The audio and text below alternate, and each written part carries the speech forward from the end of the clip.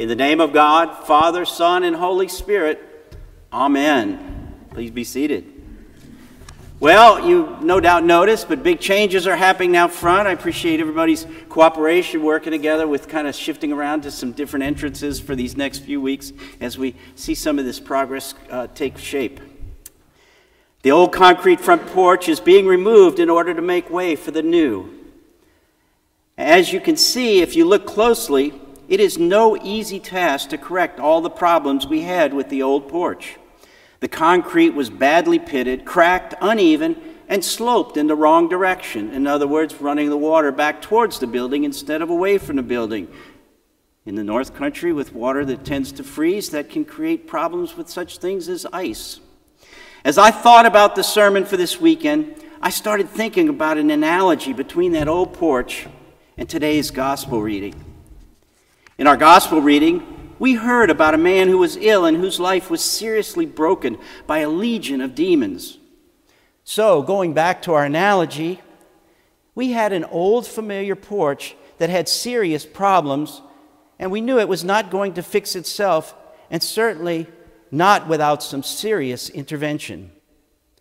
What was broken and needed to be restored had gotten to the point where it was going to require no less than a mighty jackhammer with a great deal of force to break the old free so that the new, which we now greatly anticipate, could be put in place.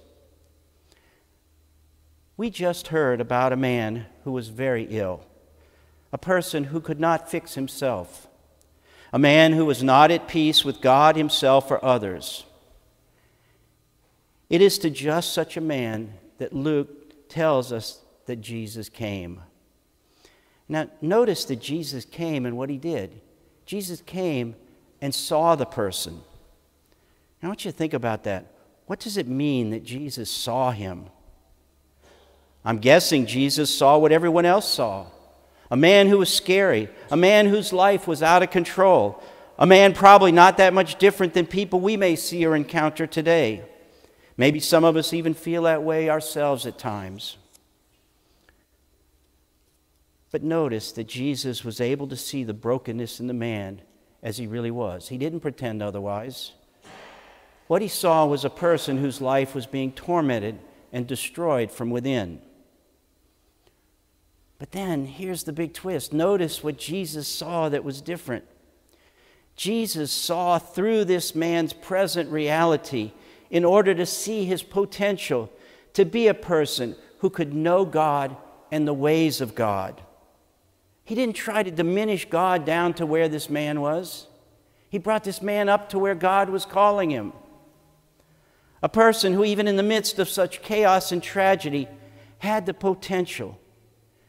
And that's what Jesus saw. Jesus saw that inside of this man that everyone saw terror and fear, the potential for this man to experience love, joy, peace, patience, kindness, generosity, faithfulness, gentleness, and self-control. My guess is if you took a poll of the Gerasene community, you would not have found those characteristics on the list of ways people would have described this man as he lurked among the tombs. And yet, the truth was, with God, this resided within him, in his very soul and his being. Now think about this too and how it affects us, because Jesus shows us the way. When Jesus saw the man, he had choices. Jesus could have seen the man and pretended not to see him and just walked by, feeling justified for the other work that he knew lay before him. I mean, he certainly had a busy and demanding schedule. He could have seen the man and decided, well, you know, this poor man's out of control, hopeless, and simply walk the other way because that's somebody else's problem. And think about this one.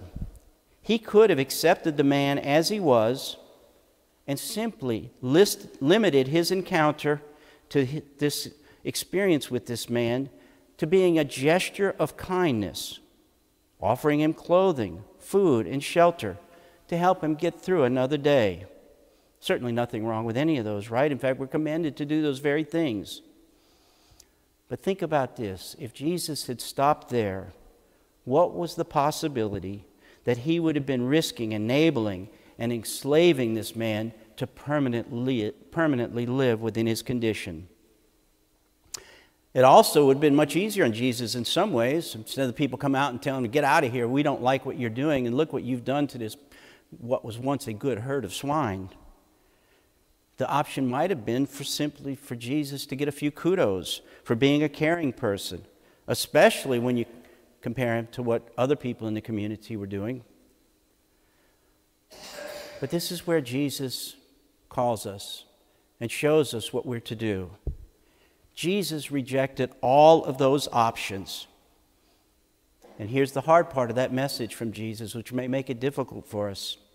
Because, ironically, in the end, Jesus suffered the very rejection he refused to give to this person named Legion. So the path that Jesus chose was to see with the eyes of love, the eyes of true love, not an artificial love, not a self-deprecating love, but genuine love as God sees each of us. The eyes that could see this man living into the fullness of being the person God had created him to be. And so it becomes clear that Jesus saw more than we can see. Jesus saw a person. Jesus saw a human being through the eyes of love rather than the eyes of fear and judgment. By acknowledging the truth about what he was seeing in this man, it also put Jesus in a position to offer the man a way to have his life restored. Jesus loved this man enough to see him as he was, not to gloss around it, not to dance around it.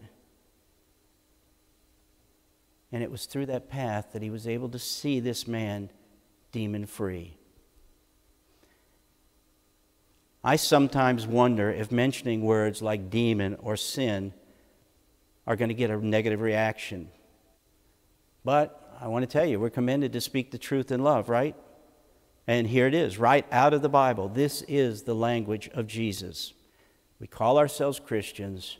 Christian is to follow Jesus. Jesus tells us if we love him, we love his commandments, and these are his words, and this is his story.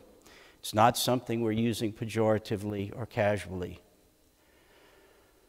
So the problem comes in how we apply these terms. Jesus came to the town where the man lived and saw that he was very ill. Jesus commanded that the unclean spirits come out of him and healed him. The people in the community had never seen the power of Jesus and certainly did not understand. But think about it for us. When we see the power of God at work in our midst or experience something we do not understand, we too may feel frightened or confused, especially when facing something called demons. Set free from the demons, the man known as Legion found something he did not want to dare lose. Maybe you've experienced something like that in your life. I know I have. Those times when I've turned away from decisions and choices that could have taken me in a very bad direction or in the wrong direction. And I don't want to go back. It's done, behind me. Lead us not into temptation, but deliver us from evil. The man was ready to be a loyal and devoted follower of Jesus. He wanted to stay close to the source of his healing, the source of his comfort. Talk about what it must have been like for him to finally be accepted and loved. He did not want to go back to where he had been. He wanted to literally follow Jesus wherever he was going, to remain in his shadow and in his light. Now, think about that, going back to Jesus. That could have worked out quite well for Jesus. I mean, think about it. He'd had a convenient first-hand witness to show off his miracles and his healing powers. Look what I can do. This option might have even gotten Jesus a few more kudos for what he had done for this poor man. But that's not the way of our Lord. The Lord wants us to see us whole, standing on our feet, being the people we've been created by God to be. The gospel reading tells us that instead of parading the man about or adding a person to his cadre of devoted followers, Jesus simply told the man to go home and to stay among his people. Now, no doubt this man was the talk of the town, a man everyone had given up on and wanted to avoid at all costs. God had delivered him and made him whole, something no one, not even his own family, thought was possible. It's probably very likely that everyone in the town knew him or knew of him, and yet it seems that no one knew him. Jesus delivered him from the demons that possessed him. And so what better witness to the power of God's capacity to heal any and all of us through Jesus Christ than this man? Jesus had a plan for the man's life, and the man responded. The man did not want to risk going back to that dark place where he had once been.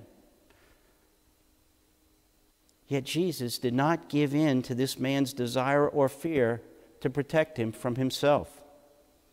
And so he told him to stay at home among his people, the very people who had known him at his worst, those who had known him all those years. Why would Jesus do that to him? But Jesus knew his purpose was to become a living witness to the fullness of God's grace, mercy, and love, as evidenced by a completely transformed life. Jesus wanted him to be a disciple, making disciples, sharing the good news of what he had experienced by simply turning his life over to Jesus. And the key for this man was to be faithful, and you all know these words well. Dear Lord, from this moment on, your will, nothing more, nothing less, nothing else. And so it was, even if that meant staying home among those who had condemned him, who had hated him, who had feared him, who shunned him, who judged him, and whatever else he may have experienced. I can only imagine the depth of forgiveness that he encountered in the days following this miraculous healing. For him, he had to confront those who had known him at his worst. He had to seek the forgiveness of those he hurt during that terrible time in his life. Just think about the dominoes, the multitude, the rippling of healing and transformation that continued from this one miraculous healing throughout a whole community. Jesus knew what was before this man and left him where he needed to be for him to pass on the love and healing and forgiveness that he had received. Can you imagine the joy and peace this man discovered by following the path of Jesus, the path that Jesus had set for him? And when you think about it, it's such an easy and simple thing in some ways, and yet it's so challenging and difficult in others. And yet you sit there and think, but if you understood it, if you knew it, who would not want such a gift?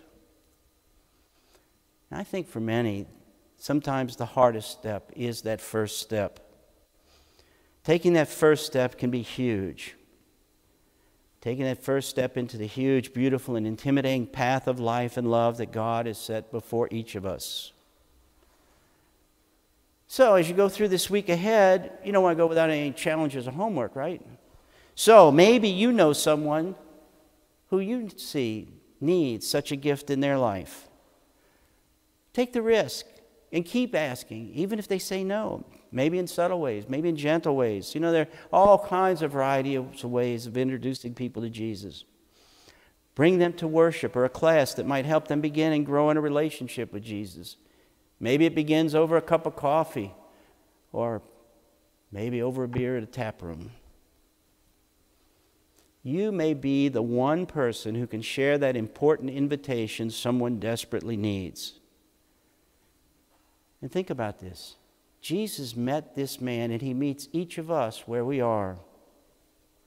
He did not condemn him, nor did he try to appease him, and he certainly didn't try to justify him or lock him into his place. Jesus stood by the man and gave him the opportunity to set his life free of the demons that had been in control. So I want to commend to you that that is the gift of love that's found in today's gospel reading. And the challenge is that Jesus tells us to go and do likewise. Now, let's go back to our analogy with the porch. And no, this is not just an architect's imagination gone wild making this connection. It is a stretch, but not, well, maybe a little bit of a stretch. The restoration of the front porch serves as what I anticipate will be a beautiful metaphor for the intervention of an exorcism by Jesus. Okay, I'll give you a second to think on that one. A beautiful metaphor for the intervention of an exorcism by Jesus. And now think about it like this. When this intervention of construction is done, and you walk across the new paving and through the new entrance, every time you come into this church and leave this church, think about that and take a moment and see it as a reminder of the hope for renewal that comes through Jesus, no matter what your current obstacles to that peace and freedom might be. We come in hope, we leave in hope. In the introduction to his book, and by the way, if you want any argument that really makes you question this whole postmodernism of we can name anything we want at any time because it becomes what we name it rather than what it is. In the introduction to his book, Screwtape Letters, C.S. Lewis says that the devil is equally pleased by two very different mistakes that people make. The first mistake is to make too much of the devil, as people did during the Inquisition, the witch trials, and I will say it sometimes, some very overzealous people trying to bring people to know Jesus without letting Jesus lead the way. The second mistake is to make too little of him, as we tend to do today in many ways. I mean, think about it for you or your friends or family or those around you at your work. Does the word evil seem kind of, not politically correct? Maybe old-fashioned? Maybe out of touch? I mean, come on, really? And yet, as you go through this week, I don't know how you can read a newspaper or watch the news or even walk the streets of many places in this world without being reminded that evil is very much alive and well and is with us today. I got to tell you, if you see the evil, you can't help but give thanks for God, because that is our only chance. There have always been, and there is certainly no shortage of people today who try to synchronize or minimize the Christian faith, seeing it as a way instead of being the way. I want to leave you with, think about this. The problem with that understanding is that it was not a higher power that saved this man's life from the demons that were destroying it. It was Jesus, the very real presence of God, fully human, fully God. Jesus did what Jesus alone can do. And I want to remind you of a famous old neon sign in downtown Albany that simply says, Jesus saves. To which all we can say is, Amen. May it be so. Amen. Thank you, Lord Jesus. Amen.